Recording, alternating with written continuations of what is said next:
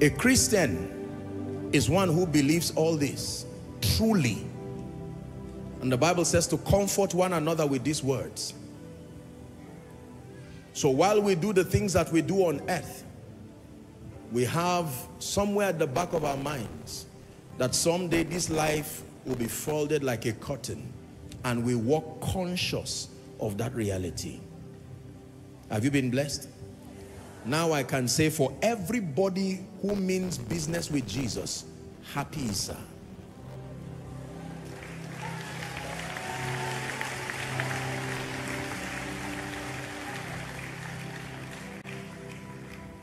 Hallelujah. You believe that? Amen.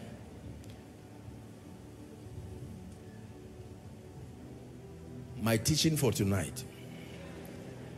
Everything that you have been receiving, this is an appetizer. Koinonia for you. Are you ready? 2 scriptures for tonight. Colossians chapter 1 from verse 12 to 14. Breathe, Lord, breathe. Breathe, Lord, breathe. Breathe upon my life. Lend me your attention now. Colossians chapter 1, 12 to 14. Giving thanks unto the Father, which hath made us meet to be partakers of the inheritance of the saints in light. Who hath delivered us from the power of darkness and hath translated us into the kingdom of his dear Son. 14. In whom we have redemption through his blood, even the forgiveness of sins. John chapter 10 and verse 10. Powerful scripture. Amplified, please. The thief cometh not, or the thief comes only in order to steal and kill and to destroy. What's his threefold ministry? To steal and kill. Not steal or kill or destroy. He will do all three, building one upon another. To steal, in addition to stealing, kill, in addition to killing, destruction. But Jesus said, I am come, or I came, that they, including everyone here, may have and enjoy life and have it in abundance. The meaning, to the full till it overflows. Shout amen. Now, according to scripture, there are 2 kinds of life that every man on earth has an opportunity of experiencing. Please listen carefully. There are 2 kinds of life. Essentially, everyone born by a woman, every human who finds himself in this side of God's kingdom, according to scripture, is given an opportunity within the span of his lifetime. Are we together? To experience one, or preferably 2 of these kinds of life. Number 1 is called the biological or physical life. Your biological or physical life. Let's walk very quickly. So the first kind of life that every man born at all has an opportunity to experience. What is the biological life? The life that an individual can have at the point of conception or delivery. You are given an opportunity from the time of conception up until you are delivered, and then you grow and live your life. You have the biological or physical life. The possibility of that life based on spirituality and biology, we are taught that it starts at the point of conception. You are given an opportunity to experience that life for no matter how short a time. Every man who passes through the earth, are we together now, has an opportunity to experience that life, the biological, physical life. Number 2, the second kind of life is called Zoe. God's supernatural abundant life. Zoe, God's supernatural abundant life. God's supernatural abundant life. This life is spiritual in context. This life is spiritual in context. However, it is lived out in the physical realm. It is spiritual in context. Are we together? It is not biological, meaning it does not depend on your being born by a woman. No. Being born by a woman affords you the opportunity to have the biological or physical life. Are we together? But the moment you have that, you are qualified that if you walk in keeping with the terms that administer the second dimension of life, you can have Zoe, God's spiritual, supernatural, abundant life. It is spiritual in context, but it is lived out in the physical realm. Now listen, I wrote something here that I want you to please listen to. God's life, what we call Zoe, this second but higher dimension of life, it came as an improvement and a remedy to the limitations that come with the biological life. The life Zoe, this abundant life, we call it eternal life or everlasting life. You see that now? It came as an improvement and then a remedy to the limitations that came with the physical life. In 1 Corinthians, I believe, 15:45, I think 15, give us 44 or 45. I think it's 45. Yes. And so it is written, the first man, Adam, was made a living soul. Are we together? And the last Adam, not just the second Adam, the last Adam was made a quickening or a life-giving spirit. That means even if Adam did not fall, listen to me, the life that we now have in Christ is still more superior than the original life or to the original life that Adam had. Are we together? The life that we are given in Christ is not the same life Adam had before the fall. Adam was a living soul that degenerated to become an embodiment of sin through the fall. But that the life that we have in Christ today, Zoe, makes us beyond living souls. We are now life-giving spirits. It's a superior kind of life. Are we together? So I said that this life Zoe came as number one, an improvement, and then a remedy. It came to remedy the degeneration that happened through the fall, reducing man to become an embodiment of sin. And then it came as an improvement to the life that man had. Zoe it is called. Now, let me use the example of our apps. How many of you have seen, whether as you use your phone, your gadgets, there are times that the phone will tell you there is an update. Is that true? It will tell you that there is an update. Do you know that as far as the company responsible for the applications, they have sent the update and it has reached your phone? And many times they can even list for you the new features in the updates that both improve the quality of your device and remedy for certain flaws in the older version. Am I right on that? Praise the name of the Lord. So it will tell you that there is an update, but in most cases it will give you an option whether to update immediately or at a later time, and you can keep postponing forever. The manufacturers, as far as they are concerned, you should already be enjoying the richer, better experience of that application. But because you have not taken advantage of the update, the potential is already flashing on your phone. But whether you walk in the experience of it or not, you can still be suffering the limitations of the older version, whereas the possibility for an update is there. Are we together? God's life came as an improvement and a remedy to the limitations that come with the physical or biological life. Now please pay attention, everyone. I wrote something else here that I want you to listen to. The presence of sin, the presence of the wickedness of men, and the presence of demonic activities, three factors. You want to benefit from this miracle service, listen to this point. The presence of sin as a nature producing the outworkings of unrighteousness, the presence of the wickedness of the hearts of men, and the presence of demonic activities makes it impossible to live an excelling life from a purely biological standpoint.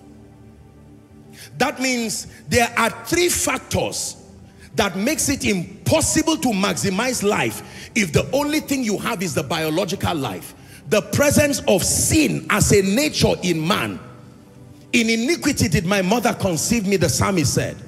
Are we together? So in every man, programmed in our DNA by reason of the fallen nature, is the nature of sin that will now produce the outworkings of unrighteousness in its variety.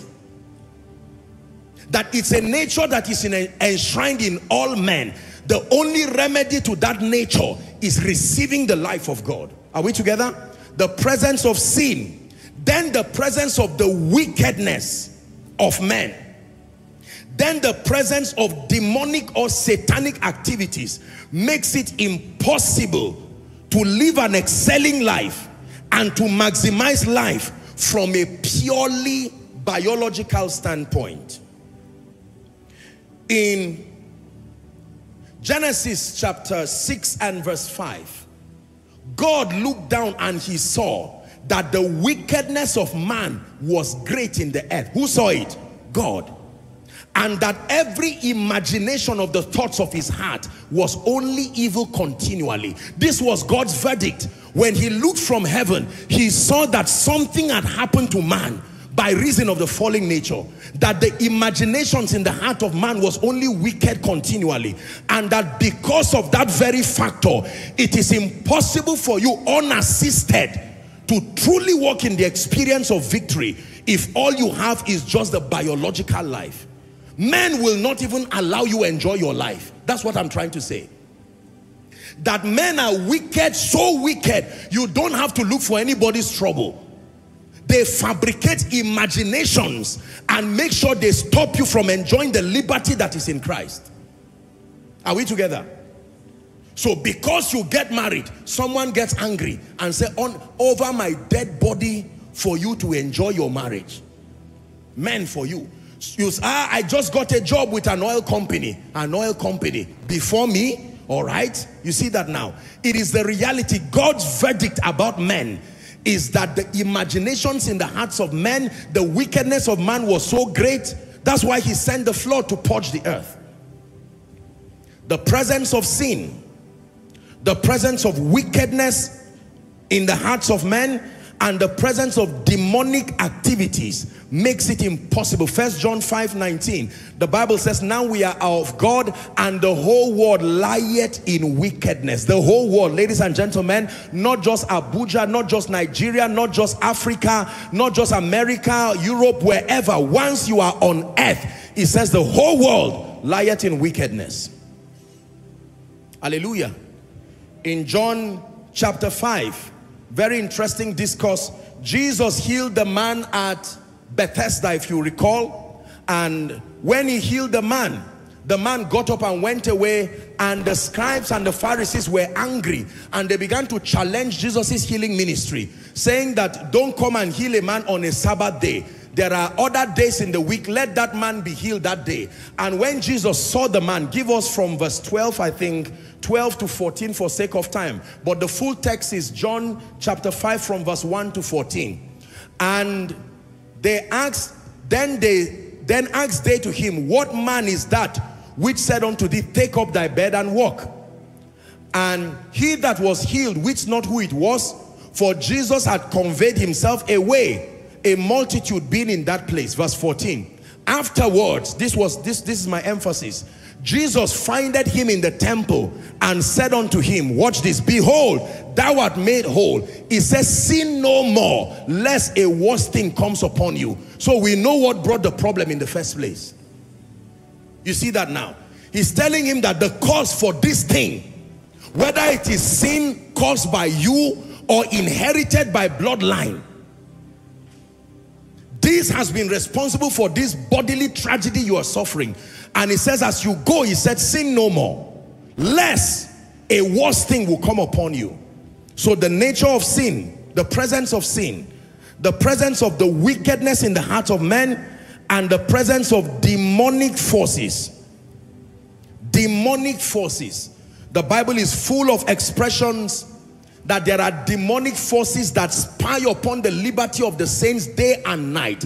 Satan is ever determined, listen, to destroy your destiny and my destiny. And if allowed, he will wreck your life, wreck your ministry, wreck your family, wreck your reputation, destroy everything. The thief, he's called, that when he comes, there is no sparing. He is vicious, merciless in his operation. He will steal, he will kill, and he will destroy.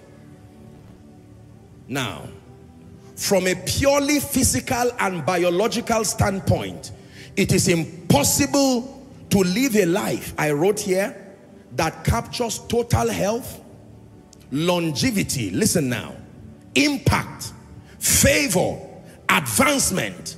You cannot experience all of this from a purely biological standpoint. No, something will be wanting in your life.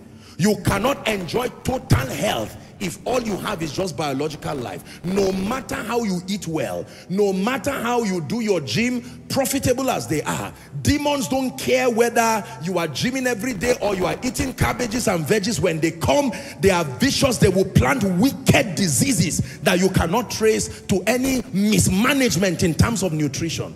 Satan for you. Hallelujah. How about longevity?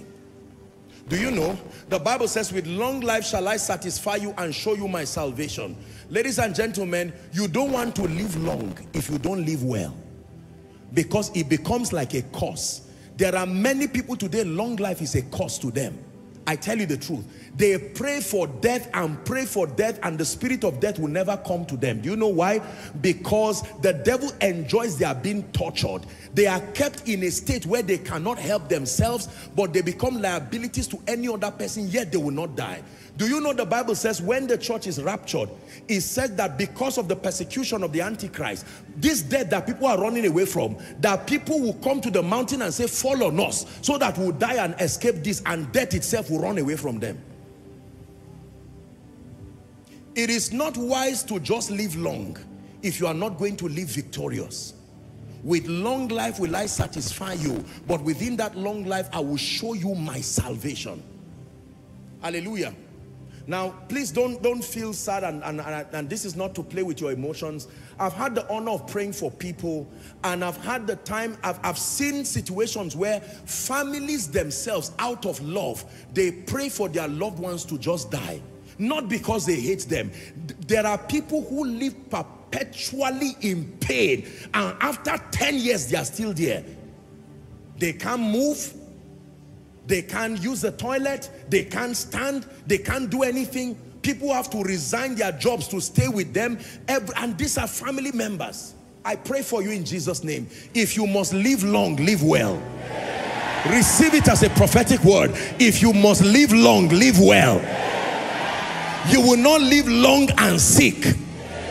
Shout a believing amen.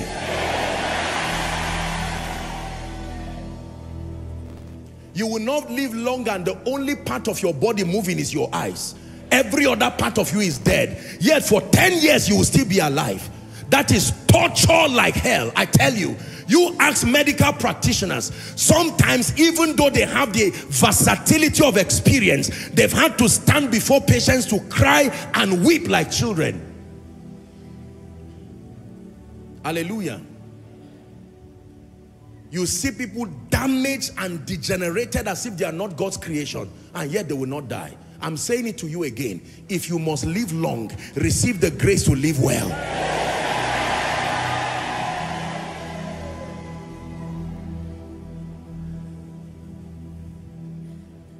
So from a purely biological standpoint, it is impossible to capture within that life, unassisted by the presence of eternal life, many possibilities like supernatural health, longevity with dignity, a life of impact from a kingdom standpoint, a life of favor, a life of advancement. There are defects and limitations that come with living purely biologically. That is what we call existence, not living. And there are many people who are just existing and not living. Celebrating birthdays every year, wonderful as it is, but with nothing credited to their life that demonstrates dignity.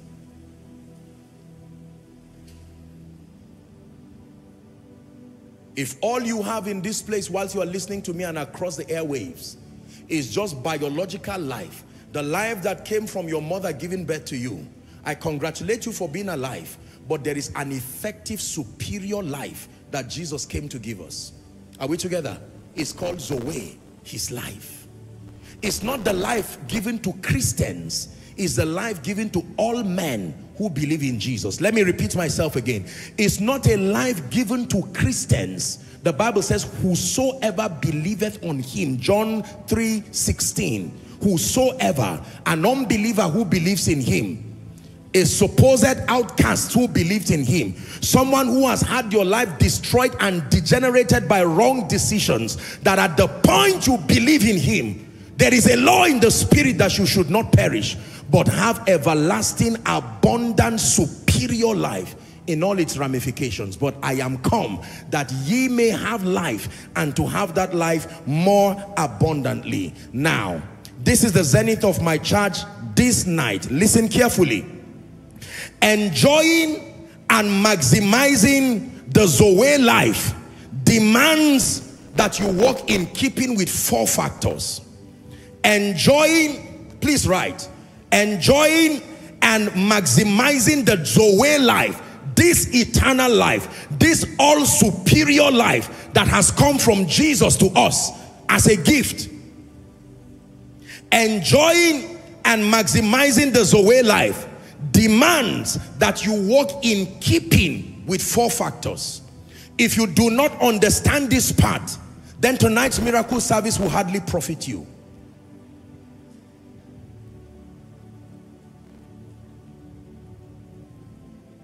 Are you ready?